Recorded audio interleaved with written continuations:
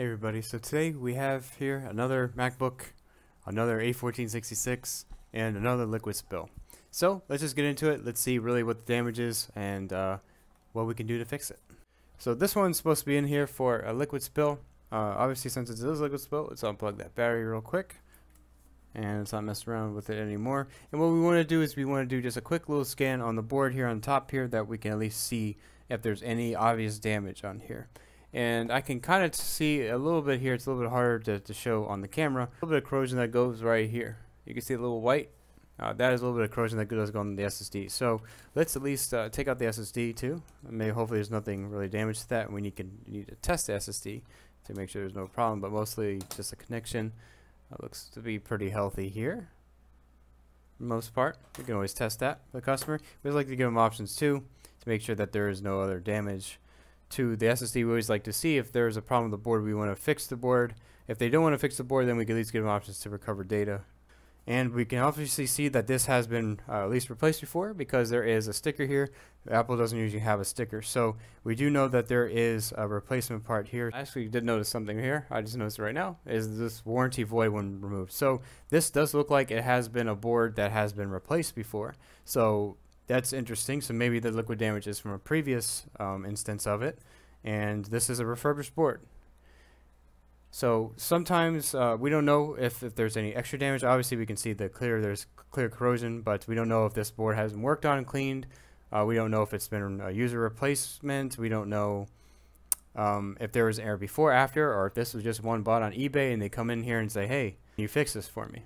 Usually if you get one of those that are completely dead, you want to stay away from them because most likely they've been to shops or anything, or they've had prior work done to it before. But so we do know this refers to it because of it, and it does show the warranty here. So let's go ahead, and you see some of the corrosion there, but that might not be a big deal. We will have to really see. Let's go ahead and take a look at it under the microscope and see really what that area might be. I do see something pretty close to the SMC over here, and so this is the SMC. This is the main thing that's going to give you an orange light when you plug it in, give you a green light when you plug it in, give lots of power delivery, and it's a very important. It's a system management control, so it's important as it sounds. And it's very easy to see it usually because it does have usually this little glue or rubber that does go around here, and it holds it a little bit better in place. But you can see how close this is to the SMC. We do see that. Let's just keep going because we can at least note that in the back of our head and see if there's any other corrosion around this area, and of course there is. And here we go. Here's another chip. And what we can do is let's go ahead and look up to see really what this little baby does over here.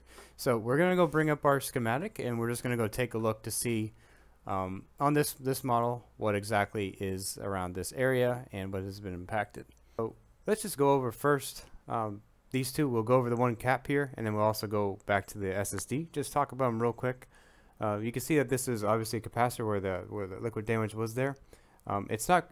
This one and even the SSD pins aren't going to be as important to really go over and to really focus on as much because they're not going to be as impactful as the other component.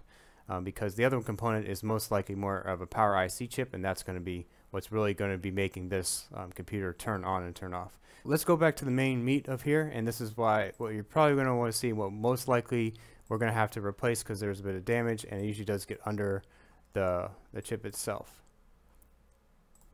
And that is this one where you just see some of the corrosion. You can see that this is the U7501, and this one is on the 5-volt power rail here, and it is an IC chip actually. That any type of liquid that's impacted with there, it's definitely going to make sure that this laptop is not going to turn on, no fan's going to spin, nothing.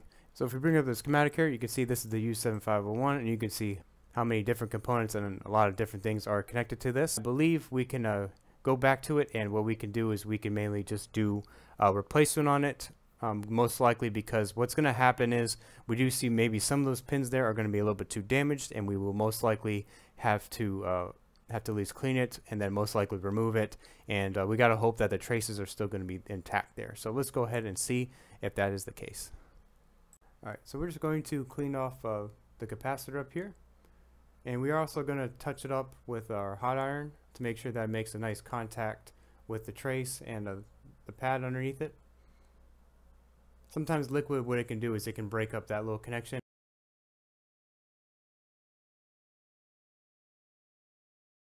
So just going to touch it up. And we're going to do a similar thing here. over with the SSD connection. Just going to clean it off there to make sure that there's no extra corrosion that's going to be impacted the pin there.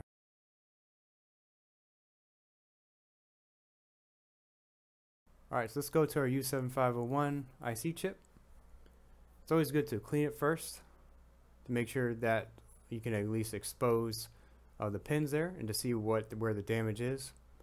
So we're going to make sure this is all cleaned up before we do any type of removal. We're going to see if we can touch it up with a hot iron there, but again, this one is a little bit too much damage, so definitely need to replace it. So let's remove it.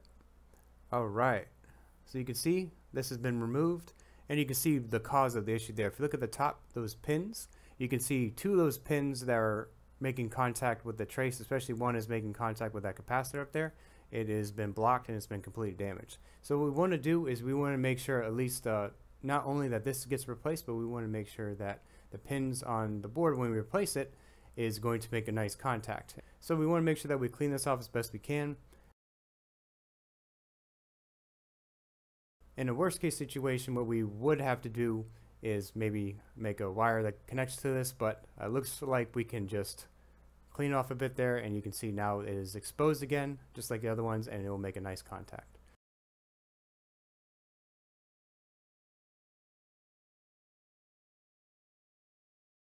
So now we're going to go ahead and get our brand new IC chip. We do have it in stock. Check it out in our store, and we're going to go put this one in.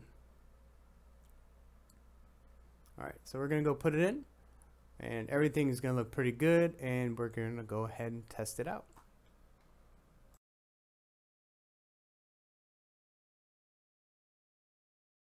So we replaced the U7501 IC chip, and we're going to go ahead and see if it is working.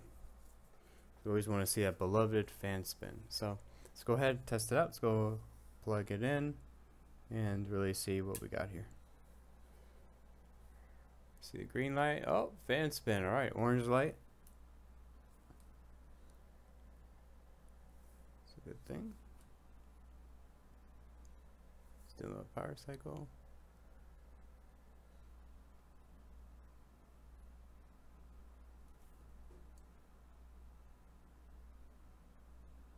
All right, and everything looks to be pretty good.